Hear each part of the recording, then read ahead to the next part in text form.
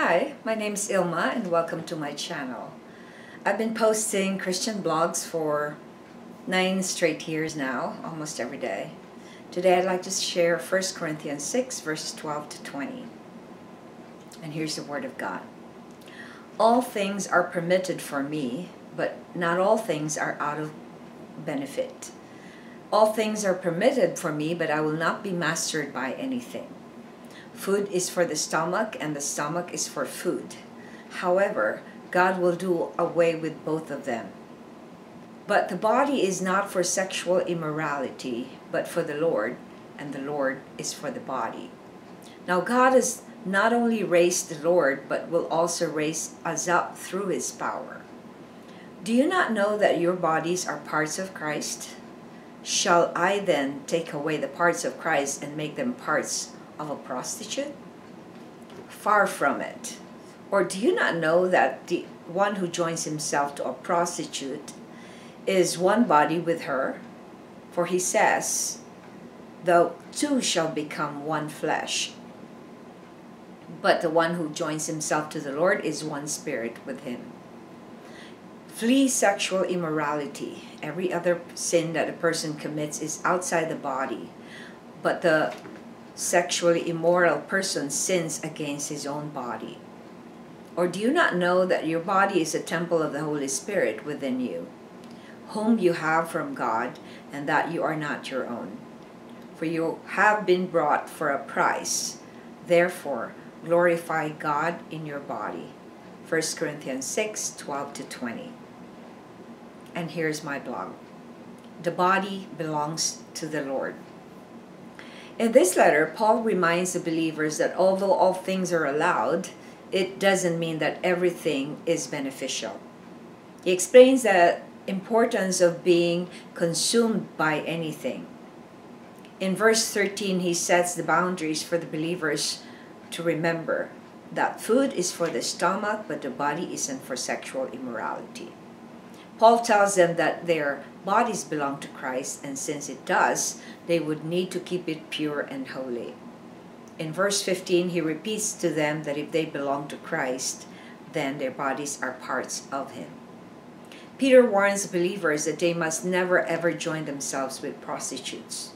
He tells them again that Christ is their husband and the body of Christ is the wife.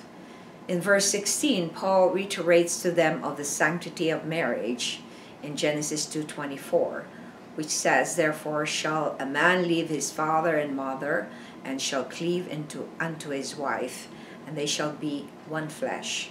Just like a man and a woman becomes one, the believer is one with Christ's Spirit. In verse 18, Paul reproves the believers to run away from any sexual immorality. He says that a sexually immoral person is committing a sin against his own body. As a servant of God, He owns us, and so our bodies are not ours. We need to keep it sanctified for the Lord. Reflection. Why is it important for Christians to keep their bodies pure and holy?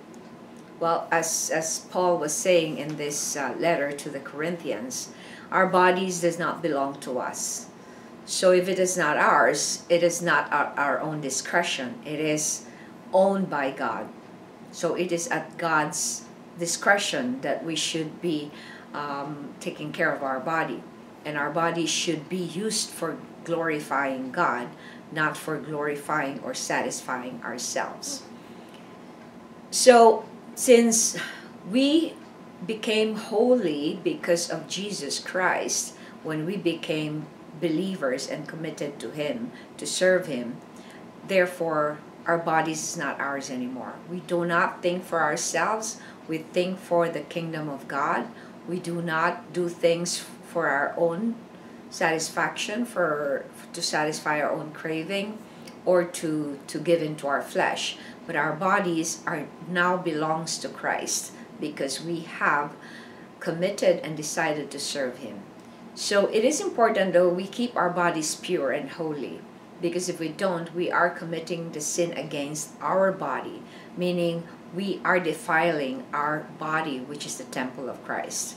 So it's important that we keep it uncorrupted Of course, we are all sinners and we have a bent tendency to sin, but it doesn't mean that we cannot keep ourselves pure by abiding in Christ and following His Word and all His commands. Thanks for watching. I hope you check my website at ilma'S.com for artworks, photographs, and a copy of this blog.